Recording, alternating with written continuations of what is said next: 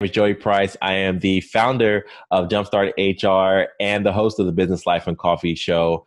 I want you to check out the Fyi Fli podcast. So how important is it to take care of your team? You just said you pay for that the 1 year membership for Calm. How important is that to really take care and nurture your team?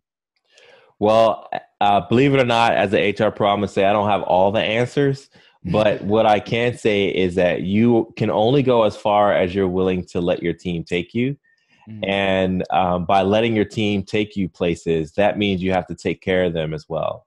So whether that is financially, whether that's mental health, whether that's giving them enough clarity and information for them to catch the vision and run with it, taking care of your team is taking care of yourself, because you won't be able to accomplish the goals that you have for yourself as an entrepreneur, as a business owner, if you are not taking care of the people that will help you get there. So it's super important to take care of your team.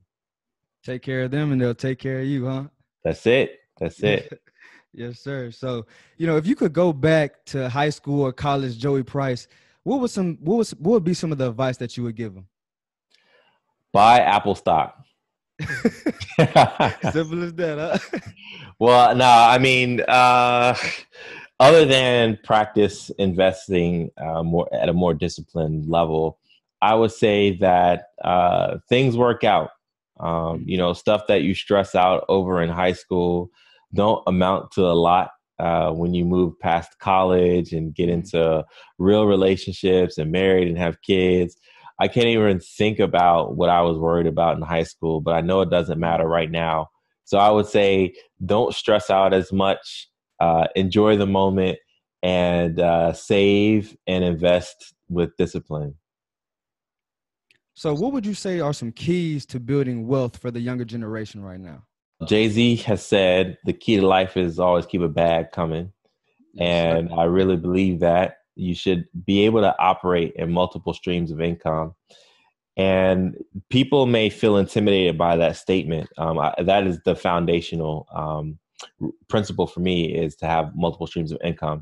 Mm-hmm. But start with one that can help you parlay into others. So for example, my wife and, well, first of all, I was single, right? So if I was single and I had my business, that's one stream of income. But then I get married, and then my wife and I, that's two streams of income. We also have investments. So we put money in the stock market. That's another one. We had our first house, and then we didn't sell it, but we kept it as a rental property and moved to our next house. So that's another one. So it's not this big intimidating thing that you have to conquer all at once, but make sure you're in a position where one stream of income allows you to pursue others later on down the road. So that's the biggest thing for me, is to have the multiple streams of income and definitely spend less than you make. Simple math. Definitely. This is Joey Price. I'm the founder of Jumpstart HR and the host of the Business Life and Coffee podcast. What are you waiting for? Download the Fyi Fli app. It's coming soon, and you don't want to miss it.